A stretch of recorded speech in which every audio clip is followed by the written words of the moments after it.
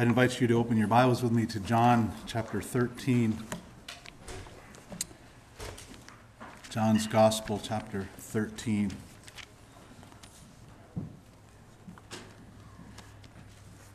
In the year 125, Aristides is writing a defense of Christianity to the Roman Emperor Hadrian.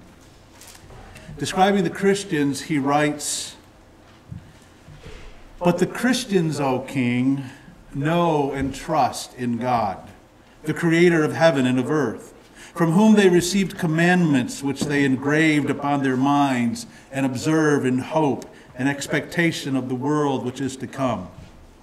Wherefore they do not commit adultery nor fornication, nor bear false witness, nor embezzle what is held in pledge, nor covet what is not theirs. They honor father and mother, and show kindness to those near to them. And whenever they are judges, they judge uprightly. They do not worship idols made in the image of man, and whatsoever they would not that others should do unto them, they do not to others. They do good to their enemies. And their women, O king, are pure as virgins, and their daughters are modest. And their men keep themselves from every unlawful union and from all uncleanness, in the hope of a recompense to come in the other world. Falsehood is not found among them, and they love one another. And when they see a stranger, they take him into their homes and rejoice over him as a very brother. For they do not call them brethren after the flesh, but brethren after the Spirit of God. And if they hear that one of their number is imprisoned or afflicted on account of the name of their Messiah, all of them anxiously minister to his necessity. And if it is possible to redeem him, they set him free. And if there is among them any that is poor and needy, and if they have no spare food, they fast 2 or 3 days in order to supply to the needy their lack of food." By far, the commandment to love one another is recorded in the New Testament many more times than any other of the one another commandments. Jesus gives the commandment to his disciples. Paul addresses the subject in several of his letters. The writer of Hebrews mentions brotherly love. Peter commands it, and of course John, the apostle of love, fills his writings with commandments to love one another. Why the New Testament emphasis on Christians loving one another? We're told to bear with one another, forgive one another, encourage one another, serve one another, and so many other commands that we're given. Why love? Why is that the emphasis? Well, Jesus said that the one characteristic that would distinguish his disciples from those who are not his disciples is the evidence that they love one another. Of course, this is in John chapter 13 and verses 34 and 35, where Jesus says, "A new commandment I give to you, that you love one another. Just as I have loved you, you also are to love one another. By this all people will know that you are my disciples, if you have love for one another." Jesus didn't say that all people will know you are my disciples if you're holy or righteous or spiritually minded. He says that your love for one another will set you apart as my followers. Again, why the emphasis on love? Well, we find the answer rather quickly in our New Testaments as we read, right? Because John says in 1 John 4, 7 and 8, "Beloved, let us love one another, for love is from God, and whoever loves has been born of God and knows God. Anyone who does not love does not know God." Why? Because God is love. God in his very nature, is love. And love is from God, and if anyone truly loves, that person is born of God, we're told, and he knows God. Of course, being born of God means to be born again or born above these other ways that is referenced in the New Testament. It's speaking of a new spiritual life in Christ. The one who is born of the Spirit knows God intimately. He has personal knowledge of God based upon his relationship with God. So John says in 1 John 4, 19 and 20 through 21, we love because he first loved us. If anyone says, I love God and hates his brother, he's a liar. For he who does not love his brother whom he has seen cannot love God whom he has not seen. And this commandment we have from him, whoever loves God must also love his brother. So John says that if you do not have love, then you do not know God. As simple as that. You may say to yourself and you may say to others, well, I know God. I know Jesus. He's my Savior. And you may think that you have eternal life. But the scriptures make it clear that if you don't love your fellow Christian, then you don't love God. John says if you say you love God, but there's no evidence in your life that you actually love his people, then you're a liar. I mean, that's strong language. That's not my language. That's the language of the Spirit of God through the Apostle John. If the love of God is not in you, then you don't even know who God is.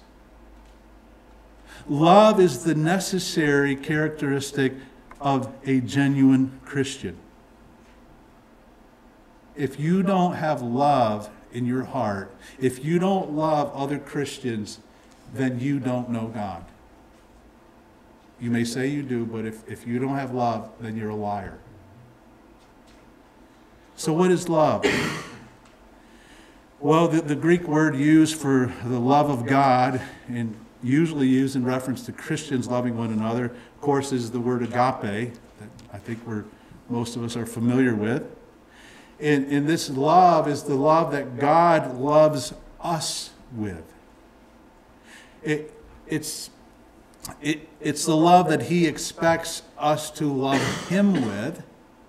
And it's the kind of love that he requires of us, that we love one another. So what is agape? What is biblical love? Well, it's been said that love is more easily described than defined. In fact, that's exactly what Paul does in 1 Corinthians 13. He describes it. He describes how love behaves. And we'll go there shortly, but before we go there, let's look at a definition of love. One theologian in his systematic theology book, Christian Theology, Millard Erickson, writes, God's love may be thought of as his eternal giving or sharing of himself. In another theology book, Elemental Theology by Bancroft, he says, love is that attribute of God by which he is inclined to seek the highest good for his creatures and the communication of himself to them regardless of the sacrifice involved. And we could say it this way, God's love is the sharing of himself with others. It's his willingness to sacrifice himself for the good of others. Is this not exactly what he has done? For God so loved the world that he gave his only son. Right? He gave his only son. That's God is going to demonstrate his love to the world, and he says, this is how I'm going to do it. I am going to give myself. In the person of the second person of the Trinity, Jesus, the Son, I am going to give myself as a sacrifice. He gave himself. And that's where love begins, right? That's where it all starts. Is if we want to know what love is, it starts with God. It's the giving of himself. He's giving himself. He's sacrificing himself so that he can save us, lost sinners, from our sin. That's where we need to understand love. And if we don't understand the gospel, if we don't understand God's love and the gospel and the giving of his Son, then we're never going to be able to understand our love for God. And as we're looking at this morning, our love for one another. What's that supposed to look like? The commandment for us to love one another as Christians is essentially a commandment to share our lives with one another. That's what God did. He sacrificially shared himself for us. We're told that to love is to share what we have with one another. I mean, this is, again, John in 1 John 3:16 and 17. By this we know love, that he laid down his life for us, and we ought to lay down our lives for the brothers. But if anyone has this world's goods and sees his brother in need, yet closes his heart against him, how does God's love abide in him? You see, if a professing Christian is not willing to share what he has with another Christian who's in need, then he doesn't have the love of God within himself. Love is sharing. It's sharing what one has. It's the sharing of one's life with others. That's essentially what love is. You remember the parable of the Good Samaritan found in Luke chapter 10. You know, Jesus is talking about loving your neighbor. And the question that the inquirer comes back with is, well, who is my neighbor? And Jesus tells them this parable about this man who's beaten, right? And left on the road to die. He's robbed and beaten. And it's this Samaritan, the priest, the Levite, they pass by, they don't do anything to help him. But this Samaritan, who was despised by the Jews, he stops. What does he do? He's loving his neighbor. His neighbor is this man who was beaten and left to die alongside the road.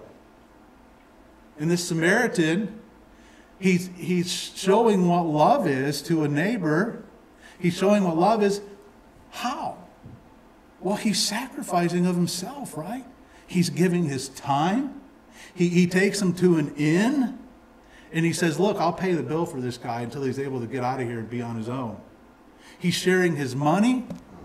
He's giving him of himself. Everything that's his, he's giving to this man who is in need. And Jesus uses this as an illustration. This is what love is. Love isn't just words. Love isn't just feelings. Love is action. Love is the giving of oneself to others, a sacrificial giving.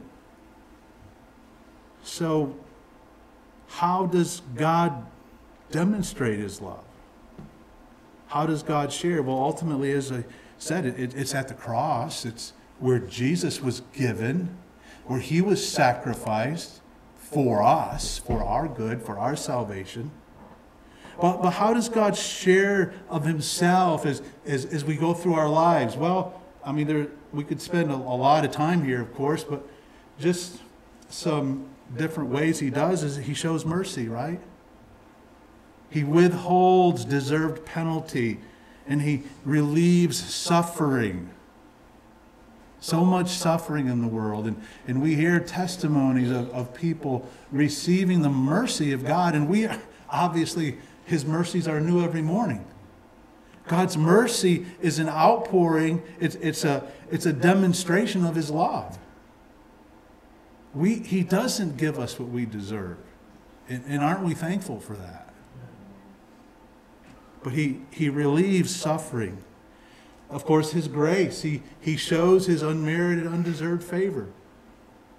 In salvation, yes, he saves us from our sin through the sacrifice of his Son. but grace upon grace we're given day after day after day. God blesses us with so much that we don't deserve. We could never earn. That's part of his love. His benevolence. God is concerned for the welfare of those whom he loves. So he's good to us. He's good to people in general. He causes the rain to come down and the sun to shine on both the just and the unjust. In his long suffering, he withholds judgment and continues to offer grace to offenders. He's long suffering with us. And these are just, some demonstrations of God's love that we see every day of our lives. In our own lives and in the lives of others.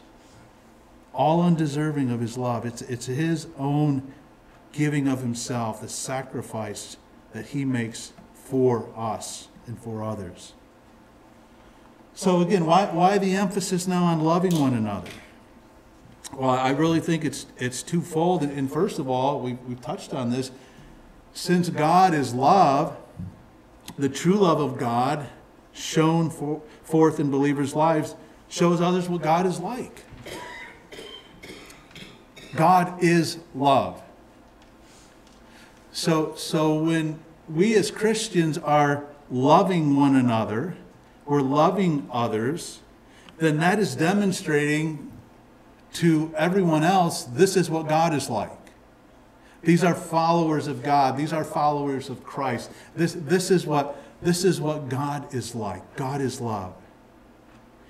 And also, secondly, loving one another encompasses the entirety of our Christian responsibilities to one another as Christians. We looked at all of these one another commandments in this series we're doing. We at least briefly covered most of them. And there's so many of them, but love is really the one that just encompasses everything. Because love is of the utmost importance because God is love. His very being consists of love. And he desires to share himself with others, and he demands the same thing of his people. In fact, the Lord refers to the two commandments, to love God supremely and to love others earnestly, as the greatest, the most important commandments. And the New Testament repeatedly tells us that these two commandments, loving God and loving others, are the very embodiment and fulfillment of God's law. And we understand, right? The law is a reflection of who God is. You read the Old Testament, you read the law as it's given there in those first 5 books of the Bible, and you understand this is who God is. All of these laws reflect God, and particularly in the 10 Commandments, right? These laws aren't just random laws that God said, okay, I think these will be good. No, these are reflections of his character, of who he is. In Luke 10:27, we read, "You shall love the Lord your God with all your heart and with all your soul and with all your strength and with all your mind, and your neighbor as yourself." So these two commandments are taken from the law, Deuteronomy chapter 6, verses 4 and 5, and Leviticus 19 and verse 18. And the first is that we should love God with all of our being. First of all, our heart, which involves our will and our emotion. We should love God with our soul, the very inner being within us. We should love him with all of our strength, that is our might. And we should love him with our mind, our intellect. Our entire being, our entire life should be dedicated to loving God with all that we are. Love him with all that he has given you, everything that you are. This is the greatest commandment, that we love God with our whole being. In Mark and Matthew, they give us some more insight into this truth. And in Mark chapter 12, verses 30 and 31, we read, "You shall love the Lord your God with all your heart and with all your soul and with all your mind and with all your strength." And second is this, that you shall love your neighbor as yourself. He says, there is no other commandment greater than these. No other commandment. Now I want you to think about that.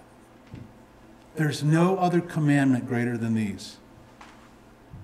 Be ye holy as I am holy. Now that is a great commandment. That is something that we should strive for, right? That's the Old Testament, and it's quoted in the New Testament, right? Be holy as I am holy. You're my people. I'm holy. You be holy as I am holy. Well, Jesus said that this commandment's greater than that one.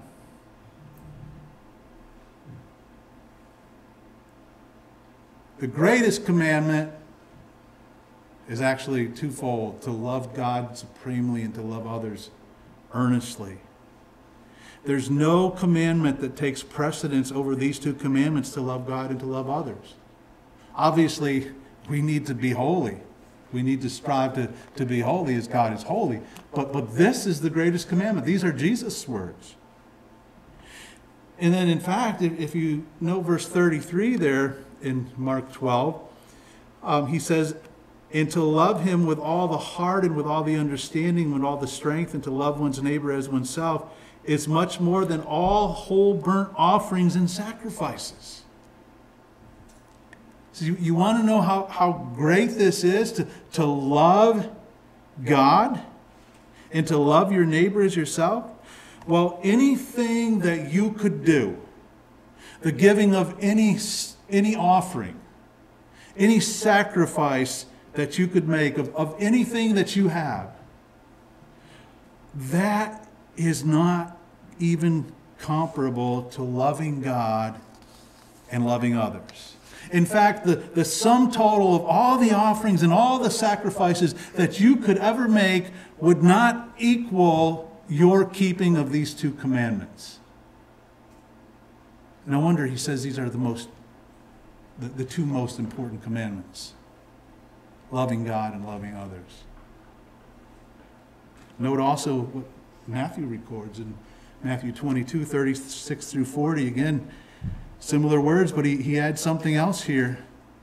He says, "Teacher, which is the greatest commandment in the law?" And he said to him, "You shall love the Lord your God with all your heart and with all your soul and with all your mind. This is the great and first commandment, and the second is like it. You shall love your neighbor as yourself." And then he says this, "On these two commandments depend all the law and the prophets." The word depend means to suspend. To suspend. Something that's hanging or being suspended is being supported by the object on which it's suspended. So Jesus is saying here that all the law and all the prophets, all of the Old Testament revelation that had been given up to that time when Jesus walked the earth, he said all of that, the entire Old Testament is hanging upon these two commandments. Everything else, they're up there, and everything else is hanging off them. It's suspended by them. So, the entire law is summed up with these two commandments: love God with all your heart, soul, and mind, and love others like you love yourself. In every law of God regarding how we should treat God, what should be our attitude toward God, what should be our actions toward God, how we should treat other people, in our thinking, in our speech, in our actions, it's all hanging upon this one thing, these two commandments. I mean, Paul says the same thing in Romans 13, in verses 8 through 10. He says, "Owe no one anything except to love one another. For the one who loves another has fulfilled the law. For the commandments, you shall not commit adultery, you shall not murder, you shall not steal, you shall not covet, and any other commandment are summed up in this word: you shall love your neighbor as yourself.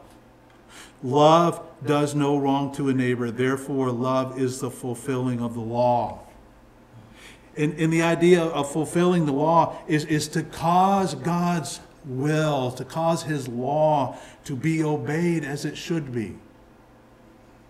That's what to fulfill means. So in Matthew and Mark, Jesus said that the second commandment is like the first commandment. And these two commandments are inseparable. Remember what Jesus said to his disciples, where we started off. A new commandment I give to you, that you love one another, just as I have loved you. You also are to love one another. By this all people will know that you are my disciples, if you have love for one another.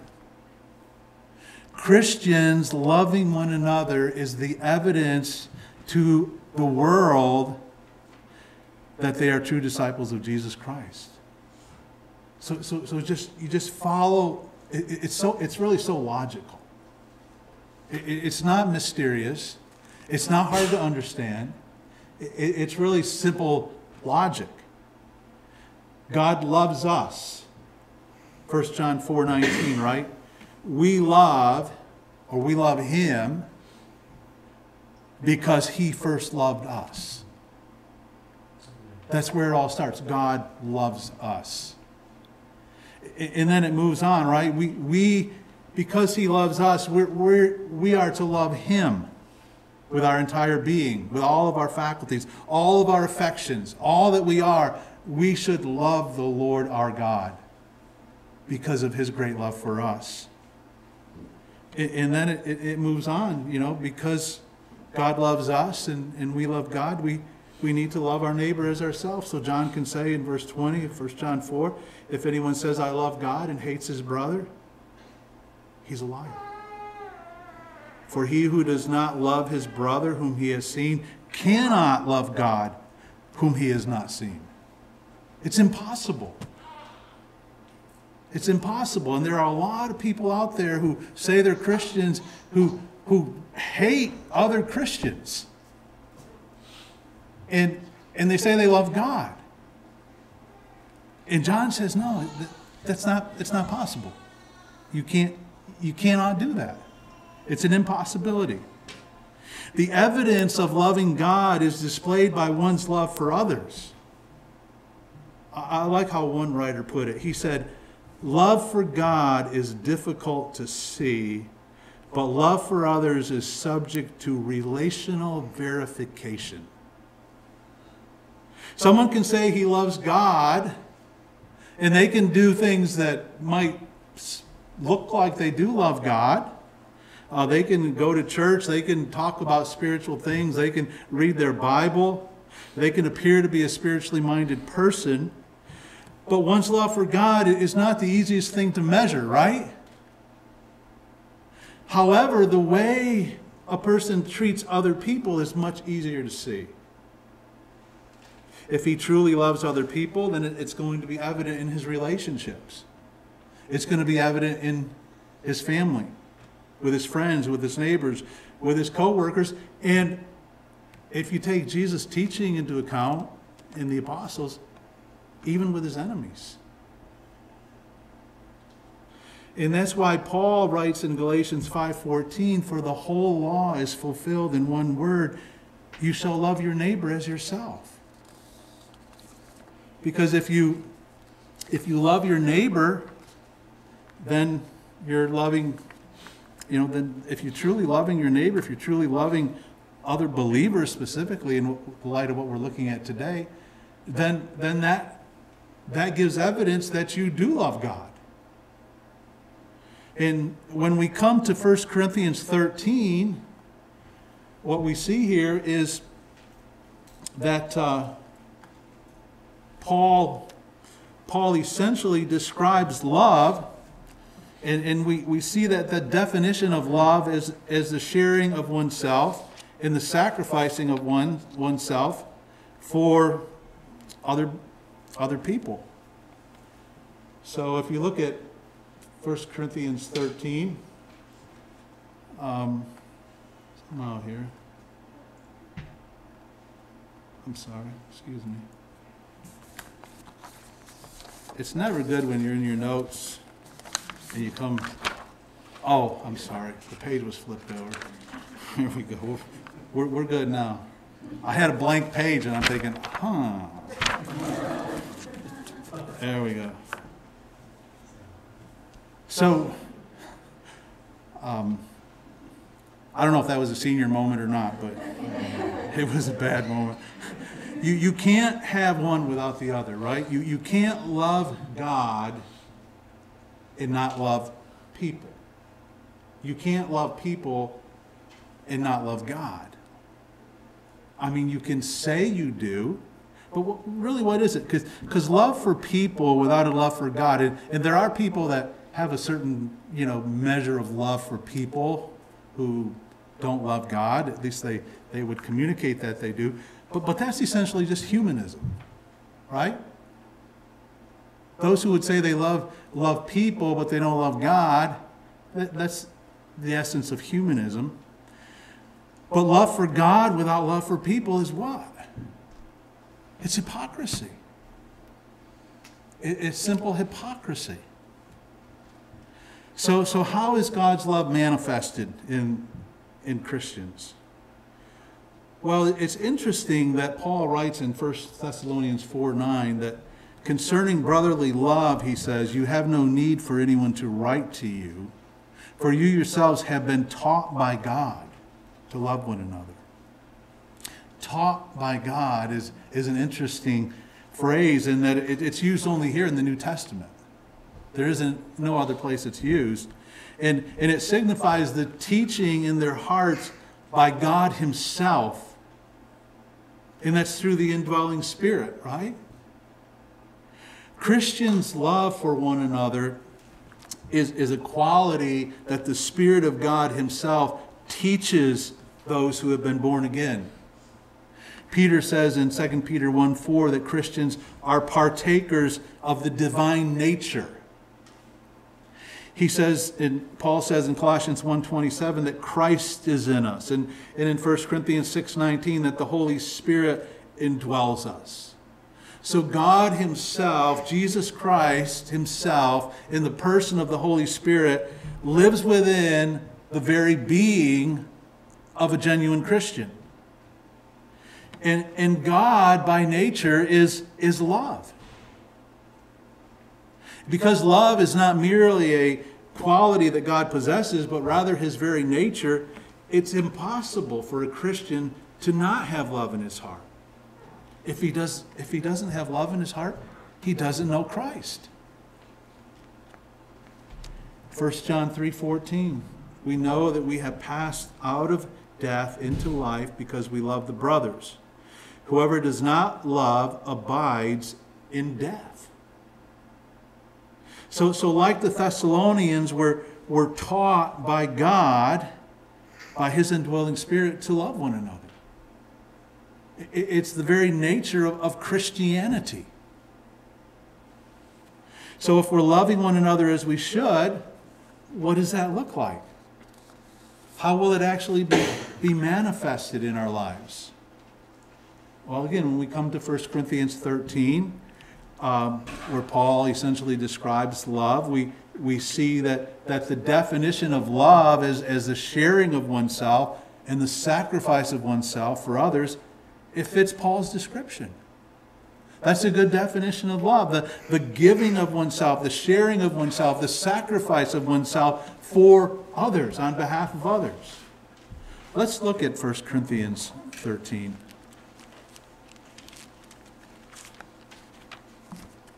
Let's just read beginning in the first 7 verses here. Paul says, and he's speaking about spiritual gifts, right? This is right in the midst of a passage on spiritual gifts. And he says in 1 Corinthians 13:1, if I speak in the tongues of men and of angels, but have not love, I am a noisy gong or a clanging cymbal. And if I have prophetic powers and understand all mysteries and all knowledge, and if I have all faith so as to remove mountains, but have not love, I am nothing. If I give away all that I have, and if I deliver up my body to be burned, but have not love, I gain nothing. So again, he's saying what we alluded to earlier, right? It doesn't matter what you do. It doesn't matter what sacrifices you make. It doesn't matter what gifts you might have that you are employing in use. It doesn't matter. None of that matters if you don't have love. And then he goes on to describe love. He says love is patient and kind. Love does not envy or boast. It is not arrogant or rude. It does not insist on its own way. It is not irritable or resentful. It does not rejoice at wrongdoing, but rejoices with the truth. Love bears all things, believes all things, hopes all things, endures all things. Love never ends. So here are, in this passage, we have 16 descriptions of love. And you'll know each one of them is an active giving of self or a sacrificing of self. Because loving others involves giving up the presumed right to our own sense of individual importance. It gives up the presumed right of our own feelings, our own desires, and even our own possessions. That's what love is. That's what love is. Love is saying, I think I have a right to this. I think this is mine. I can do with it what I want. That's the general human thinking process. But love says no. Actually, you need to be willing to sacrifice, to give everything that you think is yours to others for their good. You go down through here. We'll look down through this list.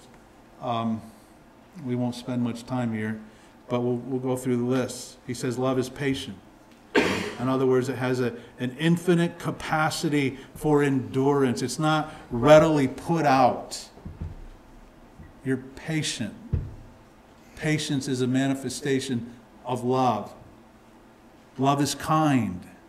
That means it's gracious, it's gentle, it's good and accommodating, even to those who maltreat it. Love doesn't envy. It doesn't envy. It doesn't have it doesn't have a strong passion of jealousy. It's not displeased at the success of others.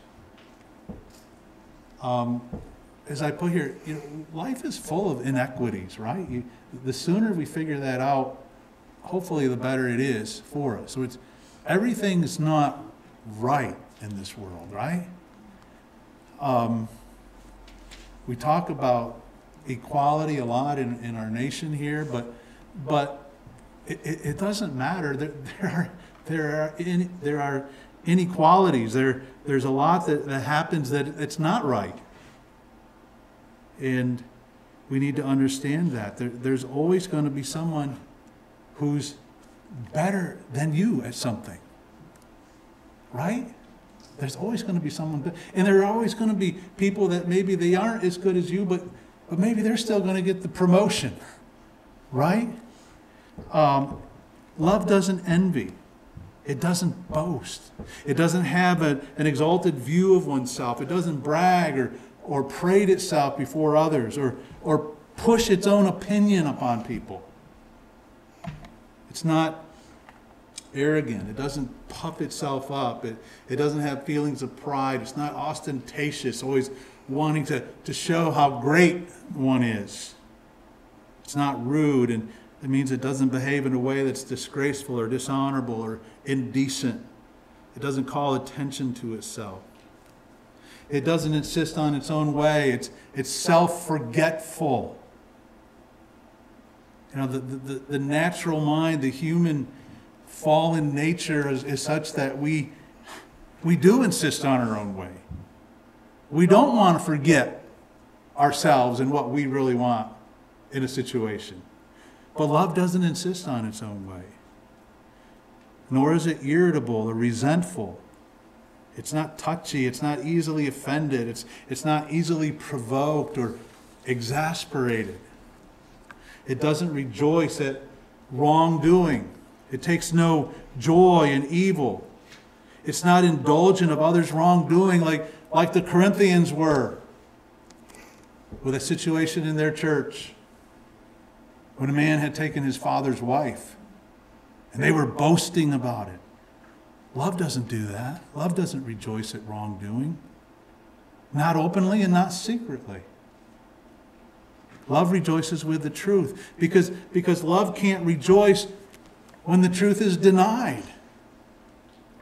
You can't separate truth from love.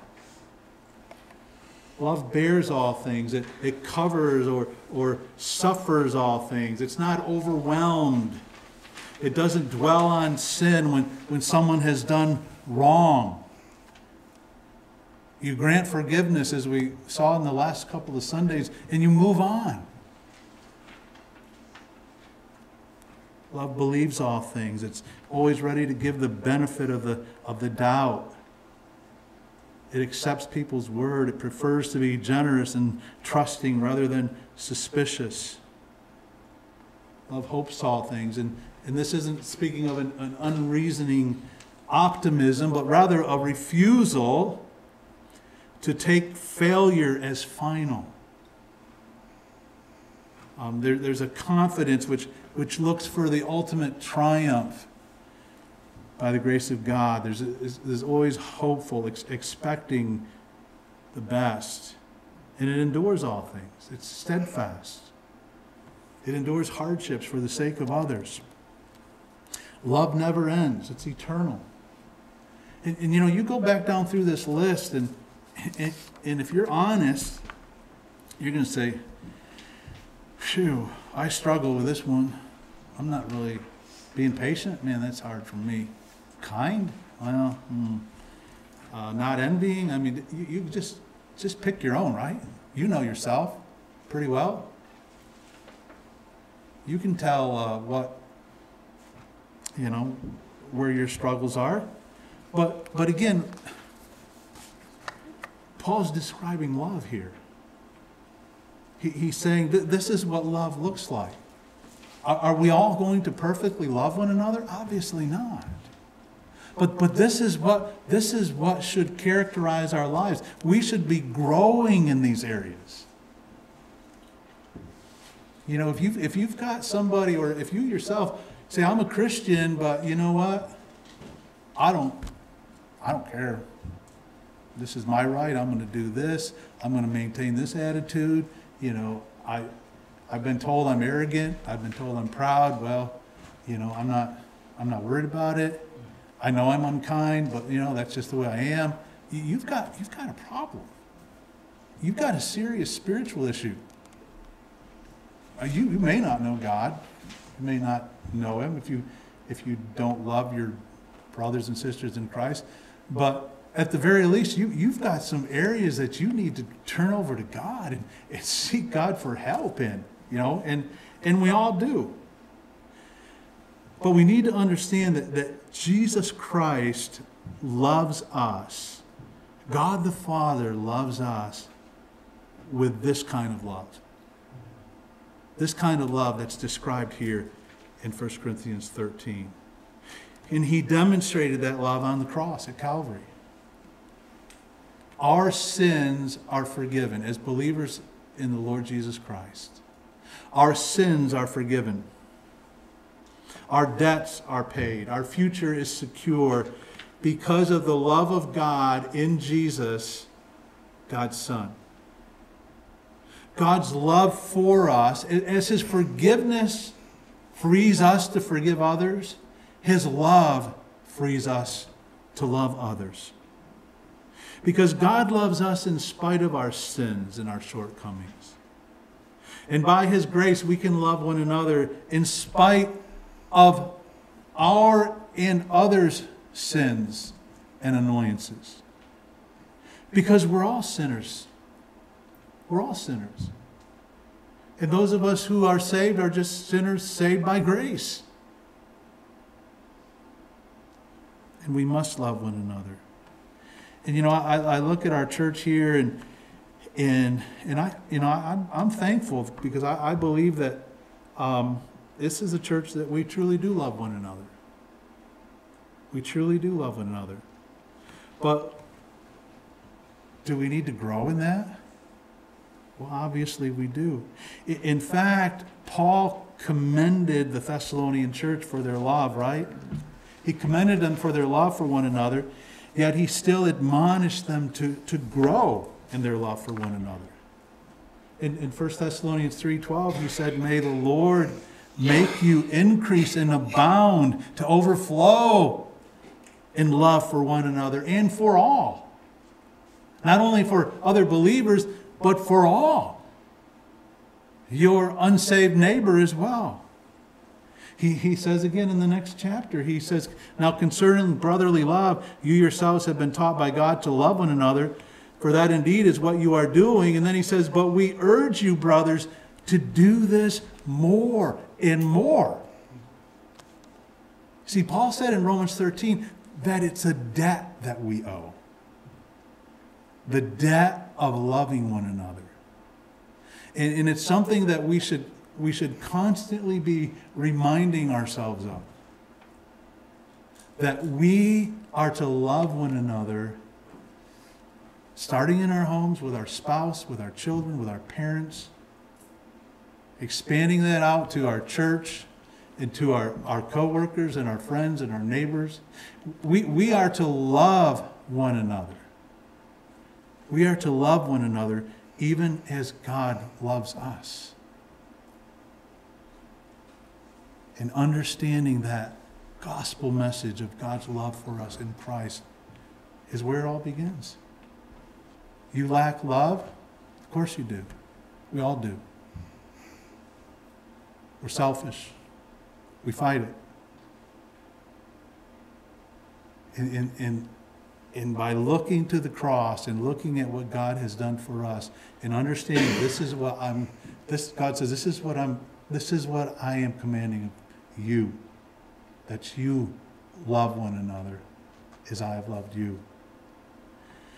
So I pray that God would help us to increase, to abound in our love for one another as believers. Because the vision for our church is that we would be a community-minded church, loving one another, even as Jesus loves us. That's the standard he's given us. That's the call he's given us.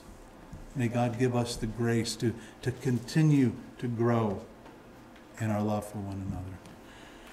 Thank you, Lord, that you have called us to follow you as your people, that you have called us to love you and to love others. Help us, Lord, to grow and abound in our love for one another. May we look to the cross to see what genuine love is, and may we cry out to you and trust in you for your grace to increase in our love for one another. In Jesus' name, amen.